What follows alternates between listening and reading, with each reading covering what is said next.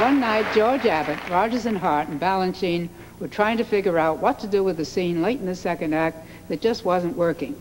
Adriana, Luciana, and Luce are all alone, and they're tired of being trustworthy, loyal, friendly, obedient, cheerful, thrifty, and reverent. Better be a courtesan, a butterfly. How about a songbird, says Rodgers and or Hart.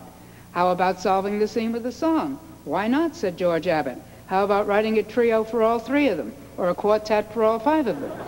Up jumps Balanchine. Trio!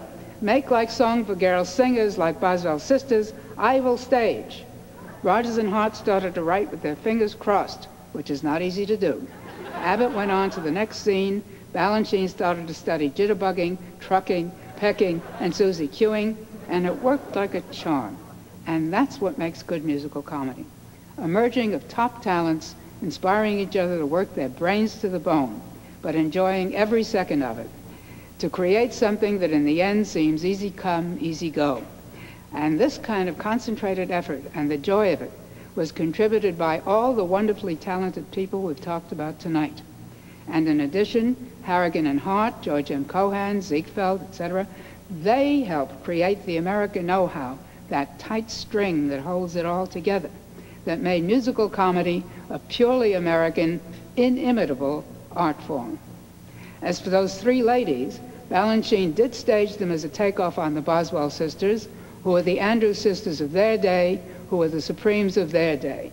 And there's hardly a trio which could be more supreme than Kaye Ballard, who got 3 Tony nominations for her one-woman show, and Donna McKechnie and Roberta Peters doing Sing for Your Supper.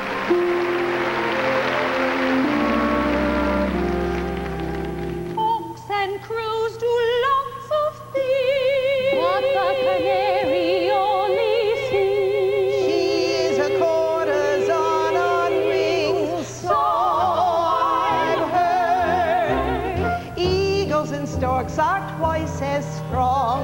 All the canary knows is song, but the canary gets along. Gilded bird, sing for your supper and you'll get breakfast. Songbirds always eat if their song is sweet to hear. Sing for your lunch and you'll get dinner. Dine with wine of choice if romance is in your voice. I've heard from a wise canary, trilling makes a fellow willing. So little swallow, swallow now. Now is the time to sing for your supper, and you'll get breakfast. Songbirds are not dumb. They don't buy a brown bread itself. So sing and you'll be fed. Sing for your supper and you'll get dinner.